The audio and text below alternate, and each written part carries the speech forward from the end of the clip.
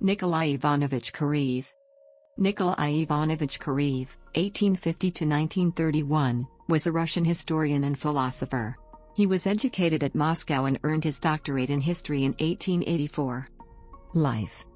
Like many other intellectuals in Russia, Kareev was deeply influenced by the liberal, progressive, constitutional, and socialist movements developing in Russia in the late 19th century.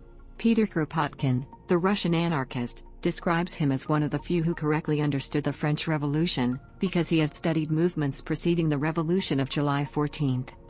Works.